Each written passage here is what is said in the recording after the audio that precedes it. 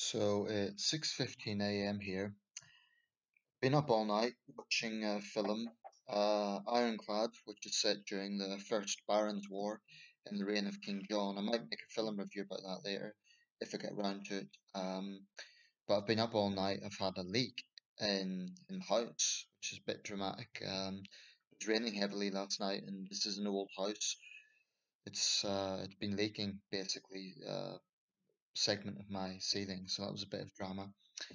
Um, but I've just been skimming through some newspapers, and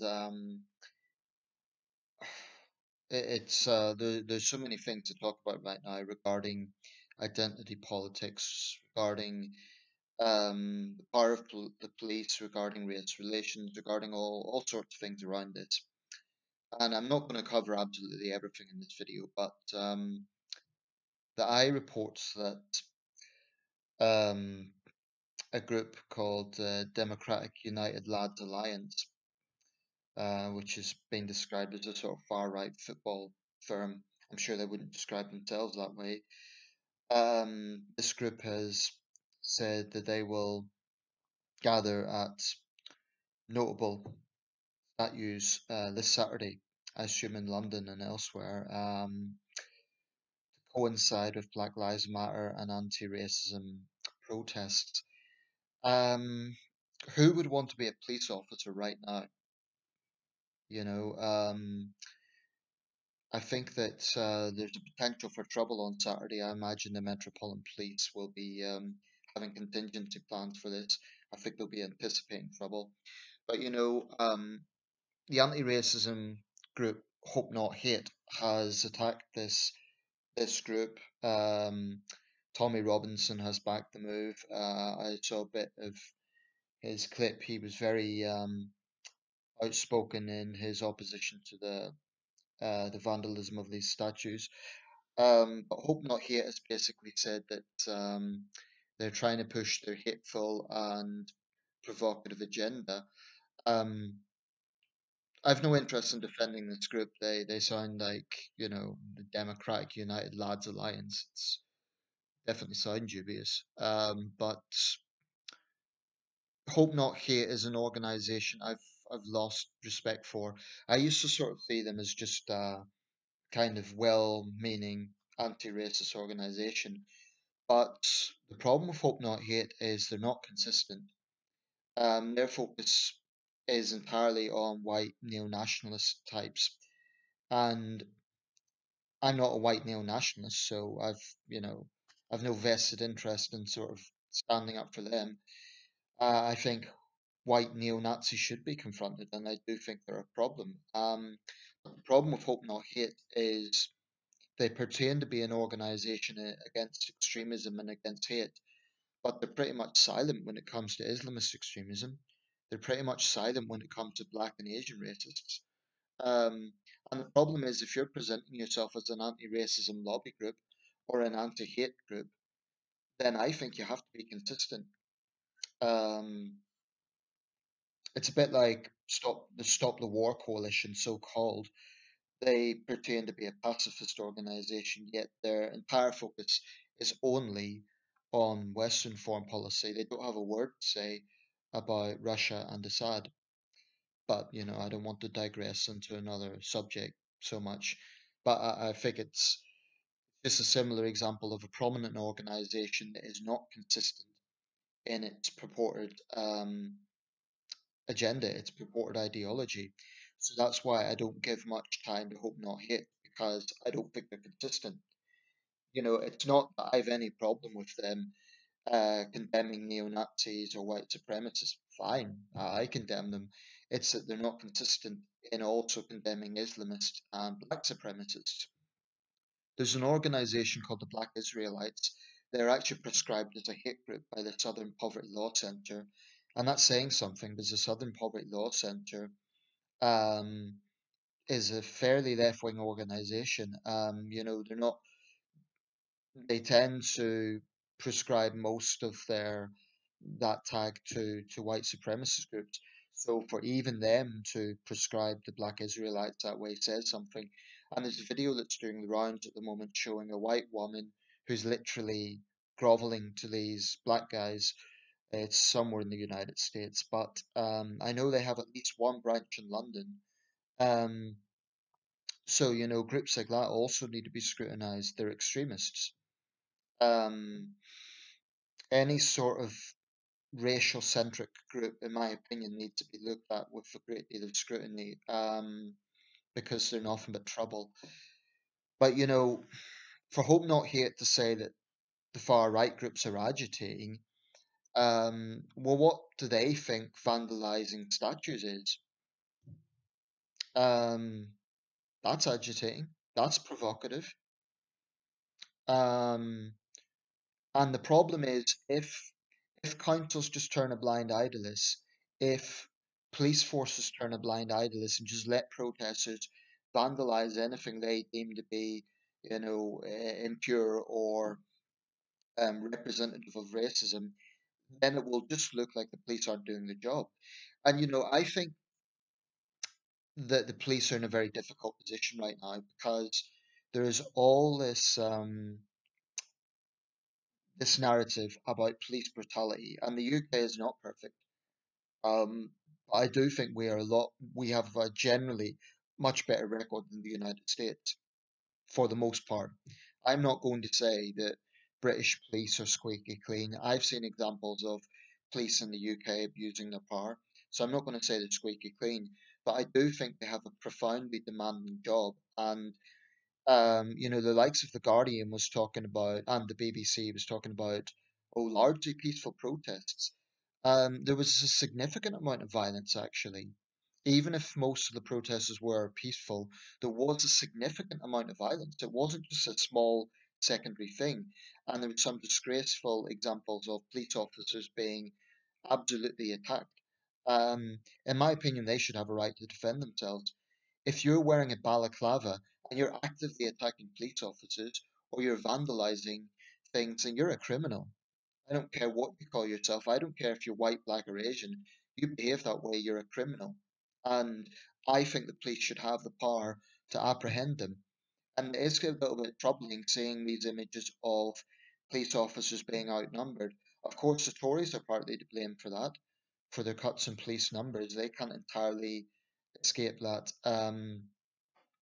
But it's troubling. Um, Even Sadiq Khan condemned that, and Sadiq Khan's done a lot of virtue signaling over this thing. But as mayor of London, of course, he cannot be seen to be condoning violence against police. Um, but they're in a difficult position because, on one hand, the public want to see them enforcing the law. People want to see the police stepping in and apprehending people who are just rioting and who are attacking them, who are vandalizing things. On the other hand, the police know full well that the way things are right now, if, for example, they apprehend a black person and it's taken out of context, then there will be people pushing an agenda who say it's brutality. Now, I'm not one of these people that say police brutality doesn't exist, but I think at this particular time, people need to be careful before judging. Um, because there's going to be a lot of situations that people will pounce on without knowing the whole story. So, for example, you may have someone who has been rioting or looting or uh, basically causing trouble, and then 5 minutes later, they're arrested, and then someone just starts videoing it, and they'll say like, "Oh, why is that person being arrested?" But the truth is, we don't know the whole story. And I'm not saying, by the way, that's the case with George Floyd. I think there's I've looked at all the videos available of the George Floyd case, and I agree with the consensus. There's no excuse for what happened. Um, when a suspect is clearly saying they can't breathe, common sense should apply. And I've not much sympathy for officers that don't apply common sense. But I had dealing with the police earlier this year because I was coming home from the cinema and the guy had actually this would have been about 11 o'clock, 11 p.m. And I saw this guy actually, I thought he was impaled. on these on this park fencing. It looked quite serious, and a woman who obviously knew him seemed concerned. And I was thinking, well, if this guy's seriously hurt, quite a cold night, I can't just walk past and leave him there. So he was physically upside down, and his tracksuit was actually caught on the railing. And he looked like he was in quite a state. She thought he'd been stabbed. So I thought if this guy has been attacked or something, he might be bleeding. So I'm going to need to get my scarf. I'm going to need to do something. I can't just walk past. Anyway, he seemed to be unconscious. Then he suddenly turned on me. Well, what transpired was the guy was drunk. He caused some trouble with people, and he was just basically drunk. So it wasn't as serious as I thought it was. Gave me a bit of a shock when he turned on me, but he didn't do any real harm.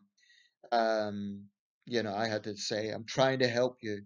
And the woman was trying to calm him down as well. She obviously knew who he was. But we called, the police had already been called because she assumed he'd been stabbed. An ambulance had been called as well. Anyway, when the officers arrived, they obviously knew this guy. He was mouthing off to them, really, basically just a common lout. He was mouthing off to them, he'd saying he didn't need their effing help and stuff. Um, I have to say, what I saw there from Northumbria Police was absolutely professional. They were trying to help this man. All he was doing was swearing at them. They were being absolutely polite, calm, reasonable.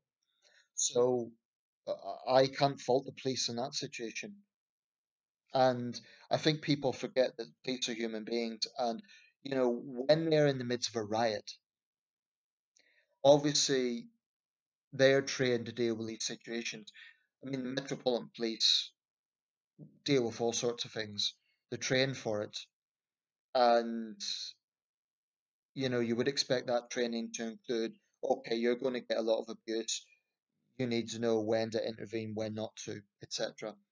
But I think there's certain people that think they can push the boundaries to the point of unreasonable behaviour because they think that their outrage enables them to act just in a basically a criminal way. Um, it doesn't. It doesn't. Um, Anger at police brutality is totally understandable. I think the key for that is to look into training methods, to look into police reforms, and to insist that there isn't double standards for the police. I.e., if they assault someone or if they cross the line, they are held to account. That's essential. My issue with Black Lives Matter is they are saying, or at least they are putting out the narrative that it's only black people affected. That is simply not true. Just because we're not seeing white people being killed by police doesn't mean it's not happening. And incidentally, it doesn't mean that they're innocent. It doesn't mean that every black person killed by the police is innocent either.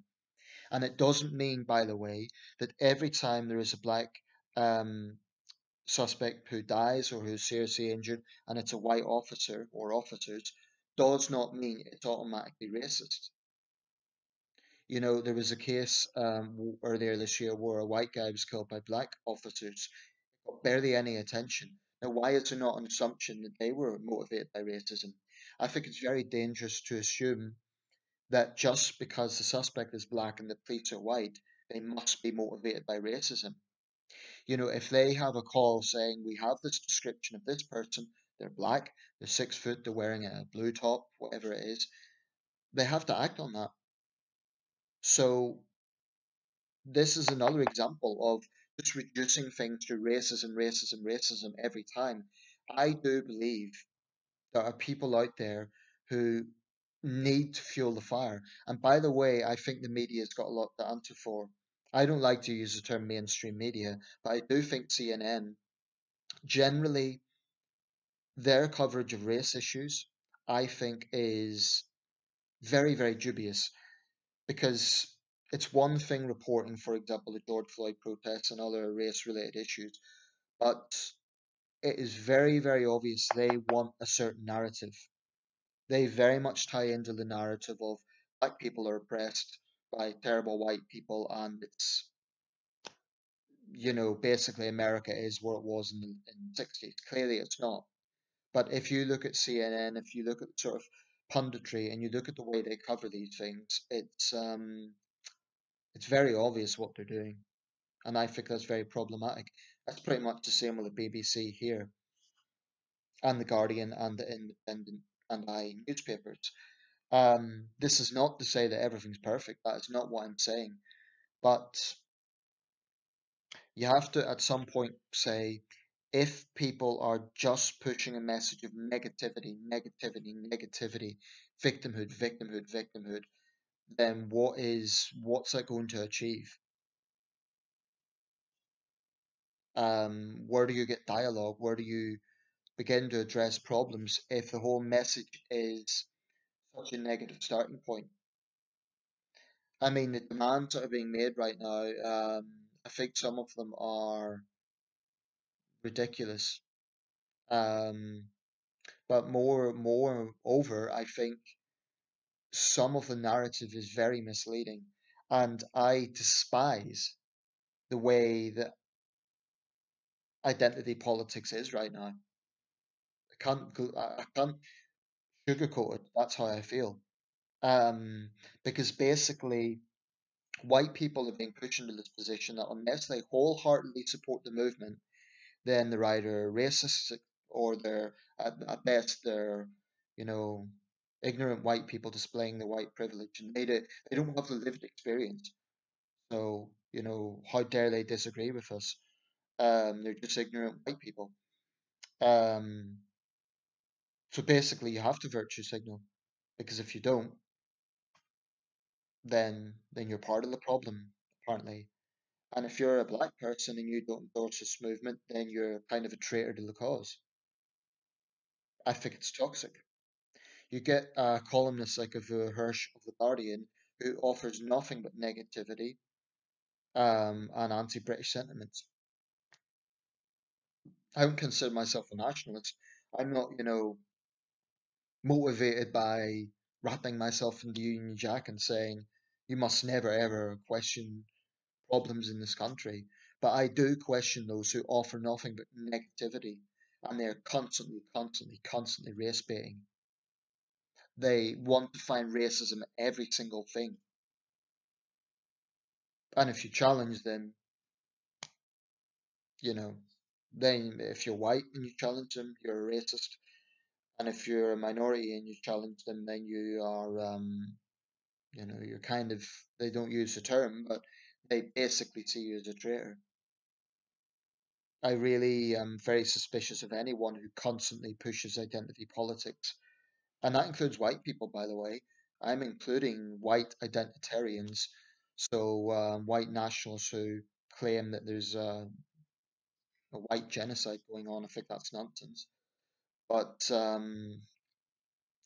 yeah, I think Saturday might see some trouble, and my sympathies right now are with the police in that situation. In America, it's a bit different. There have been examples and footage of corrupt police, actively engaging in brutality even now. Um, so I think it's a very toxic situation over there, because you have corrupt police, you have far left agitators, you have far right agitators. All of them are mixing together. And yeah, there's a lot of peaceful protesters, I get that. But you also have a lot of agitators. You have corrupt cops, you have far left, you have far right. It's really a toxic mix. And it comes down to reasonable, level headed people, black, white, Asian, and Hispanic, to just speak out, just rein in on this nonsense. Because otherwise, I really don't know where all of this will lead. And it's very clearly spilled over here now. Anyway, we'll round this up because it's late, early. Take care, everyone.